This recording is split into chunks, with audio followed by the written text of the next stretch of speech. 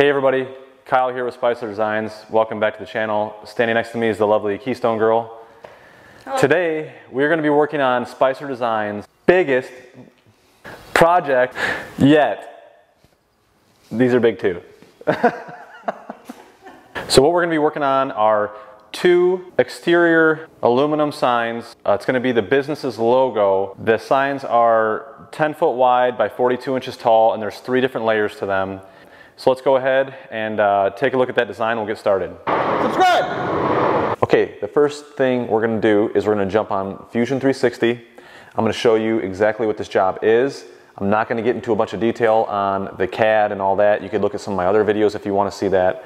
I just want you to see what it is that we're going to be doing, so when I start fabbing this thing up, you have an idea of what I'm trying to accomplish here, what the finished product is supposed to look like. What I've got now is I've got an image of the logo. This is going to be the main building sign. There's actually going to be 2 of these signs that they want. They're going to go in 2 different places on their property. So let's take a look at this logo. Okay, here is the image of their logo that they sent me called Davies Imperial Coating.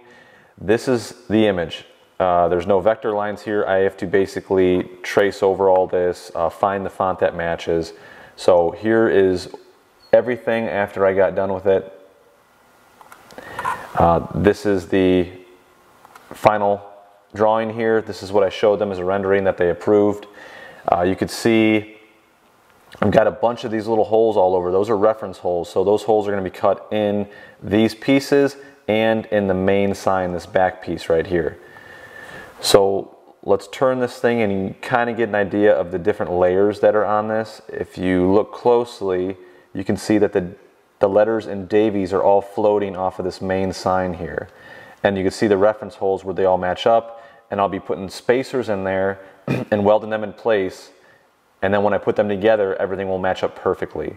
So you can see the Davies letters, and then there's this line right here that's underneath industrial coatings.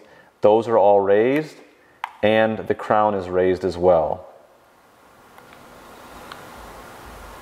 Now if we flip this thing over completely, you'll see I have a couple of panels on the back here. They're just backers. So the way it's set up on this building is it's a brick building, and the customer does not want to see the brick through the letters. So the letters Imperial Coating and the address right here, those are all cut in the main body of the sign.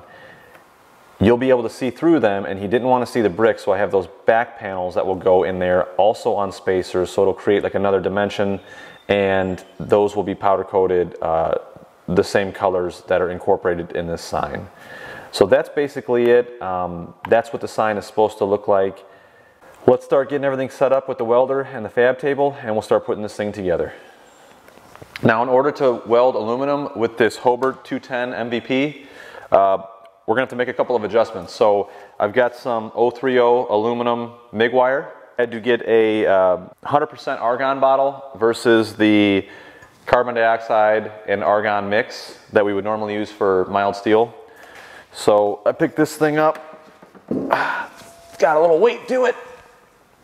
Oh, oh. Just kidding. It's not explosive or flammable.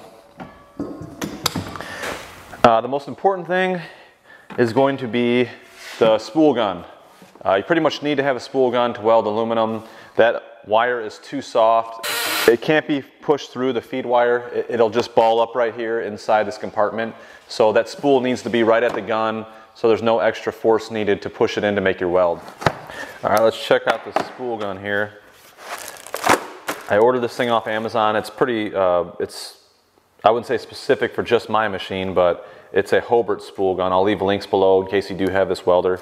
You can check it out. Okay, here's the spool gun. You can see that your spool is going to go right in here, and it'll feed directly right where you're welding at. Now, you could use these also for your solid core wire, but it's kind of big and bulky, and once you put that spool in there, it gets kind of heavy too. So typically, you would normally see guys using these pretty much for aluminum jobs only, but it's just kind of a preference thing. Badass. What the hell is this for? Let's see what we got here.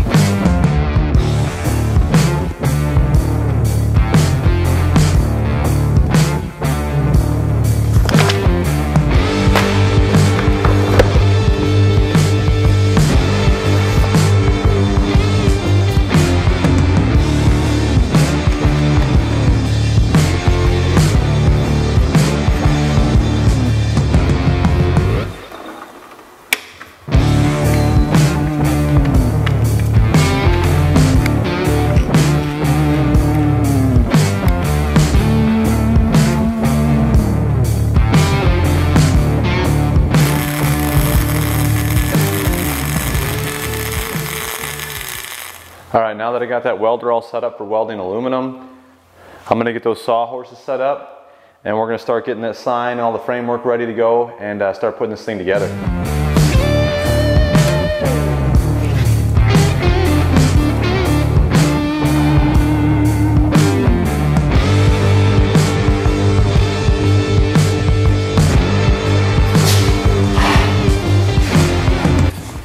All right, very important, since I don't have some kind of a frame fabrication table, I'm just using these sawhorses. You're gonna wanna make sure that each one of them are level, because if they're not, you might be building a frame for this sign and it might have somewhat of a twist in it. So very important, spend the time doing the setup so that the final product comes out perfecto. All right, we're gonna try this the easy way. There it is. Yep, it's already cut. So this is the main base plate of the sign, and I know what you're thinking. How in the f did you cut this huge sign on that little plasma machine? And the answer is I didn't. So obviously this thing is way too big for my machine. So luckily in this area, I have a relationship with another fab shop who has a massive fiber optic laser CNC machine. I think it's like 6 foot by 12 foot that it'll cut. They ended up cutting both of these for me. They basically made all the cuts for the whole entire job. So all that I have to do is fab all of this together, put all the spacers in, build the frame for it, and then take it over to the powder coater. And then the last part of it is I'm gonna deliver it to the customer, and I'm actually gonna install them on the building.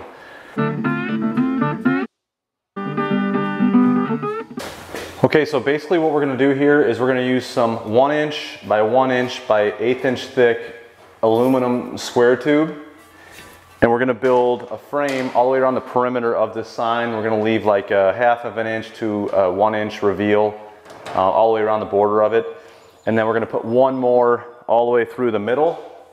And then we basically just have to fab up all of our standoffs for the backing on the cut letters and the raised letters on the front side of it. So this is the back side of the sign right here.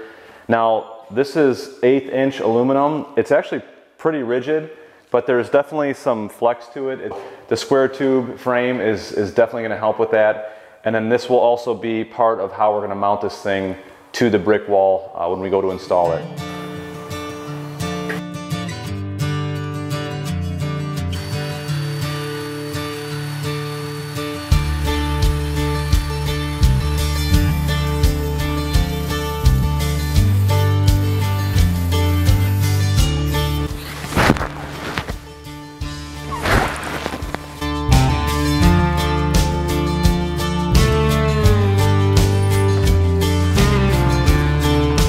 Okay, I have all the perimeter frame pieces cut right here. I cut them all at 45 so we don't have any open ends on the corners. The next thing that I'm gonna do is we're gonna weld this backer plate right here over the address on the bottom.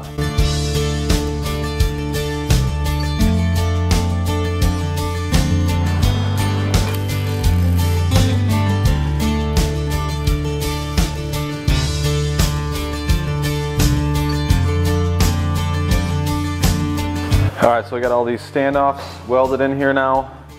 I'm definitely not an expert on welding aluminum. This is my first time using it with this MIG welder. And this is thinner gauge aluminum, so you really gotta be careful with the heat. The next thing we're gonna do is start putting this frame around here, get it all measured up, squared up, start tacking it in, and then I'm gonna do real small stitch welds all the way around this thing on the inside and the outside.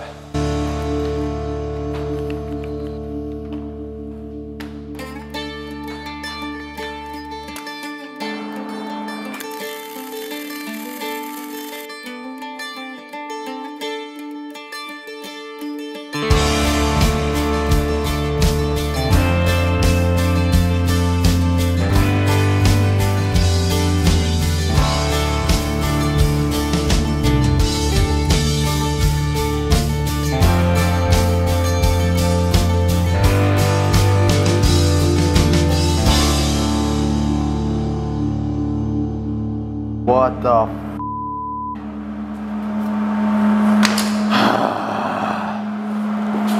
I'll lose my f***ing mind. All right, so it's the next day. Yesterday I was getting a little frustrated with welding this aluminum. It's very inconsistent. I was getting a lot of soot, and I made some adjustments on the machine, and I'm hoping that today will be a little bit better.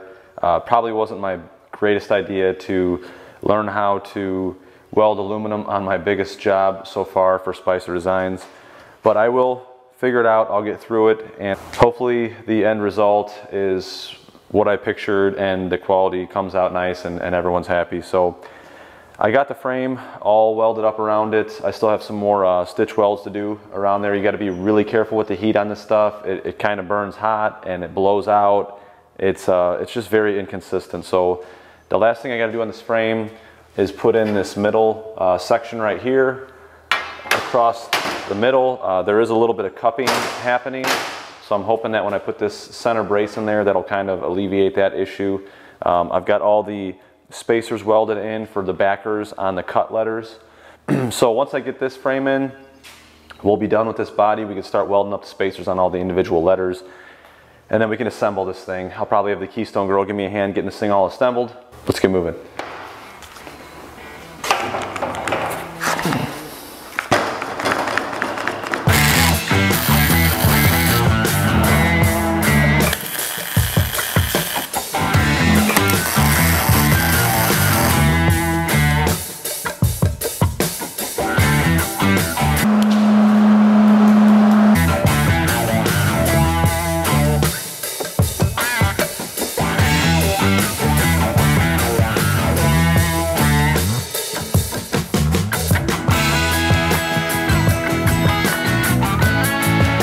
Okay, I got all the frame done, and I got all the welds cleaned up, and I had to grind down quite a few of them. So now I'm going to put those back plates on. I'm going to temporarily bolt them in and then get this thing out of the way, and we can start working on the individual letters.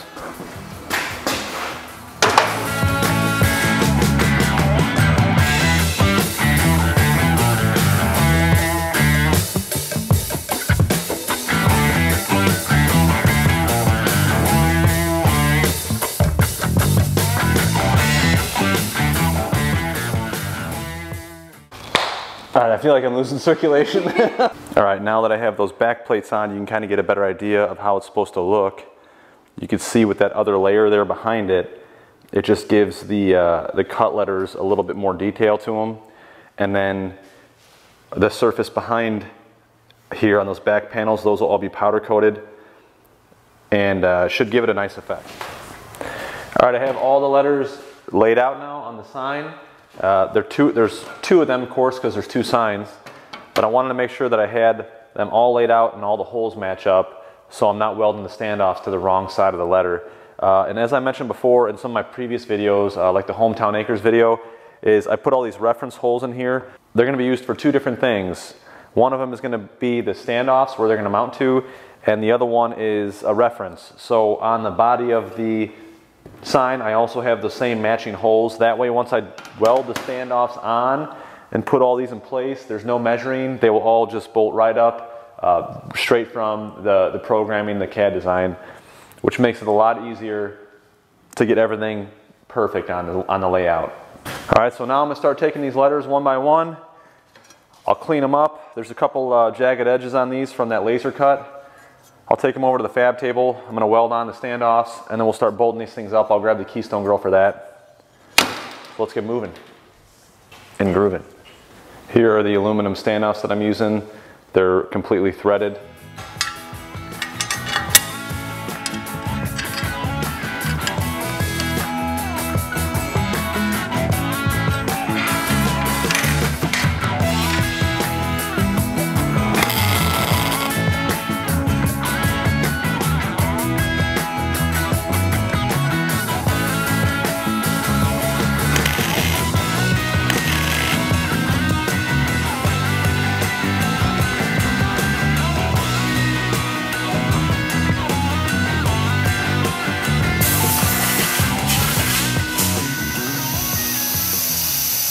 Okay, I finally got all these letters welded up. All the standoffs are all welded on them now.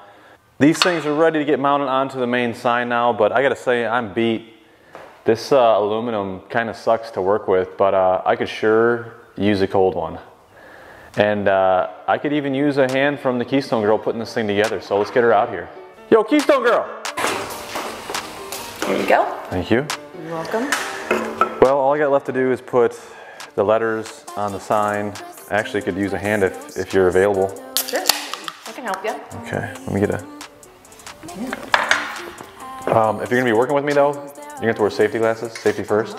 So, those are family heirloom. What the hell are these? Those are from Great Peepaw. Oh God, no. You look like an idiot. No. And All right, you don't have to wear them. You don't have to wear them. All right, let's get started. Okay. You want to grab me the S? The look in your eyes, you can't hide it. Ooh, baby, I know I turned Which way? you can bring your friends, we won't mind it. We just came to dance and go all night long. The look in your eyes, you can't hide it. Ooh, baby, I know I turn you on. When my friends pull around and they got the top down on our way, we're on our way. Turn that music up, you know we don't give a what, on our way. Not heavy, really. On our way. It's aluminum. No, you go that way. Just watch out because it could be sharp, so just keep a good grip on it, don't let it slide. Look like I'm putting something here. Well, you're gonna have to go closer. That's okay, we can just stand it up. Just stand it up, just stand it up. No, stand it up. Come on. However you want, just don't let it fall on your feet. Right there. And then lean it up. Thing's big. It is. No, not that. You know. You know what I'm talking about. Come on. Is it dirty? Well, you don't want to lay on it. You can clean it as many times as you want, it's still gonna be dirty. You can stand on it, it's freaking Okay. 3/8 steel. I think it's gonna cave in. All right, that wraps up for today's video. This is only gonna be like part one of this sign here. I'm gonna take it off to the powder coater. Then I'm gonna get footage of actually doing the install so you can see the finished product all powder coated and done. Overall, this aluminum was a total pain to work with. I'm not a huge fan of it, but it did turn out pretty nice. You can see all of the crown and the letters are all raised off the main body of the sign, 1 inch with some spacers. And then we have a back plate behind the cut letters that kind of give it like a little bit of a shadow effect. So make sure you hit that like button and subscribe if you haven't already. Dear me. Thanks for watching, we'll see you on the next one. Hey everybody. Oh God. Jesus, you're the thump? Don't spin me. This is a nice view right here. Wait, just stay right there. All right, my nuts are hurting.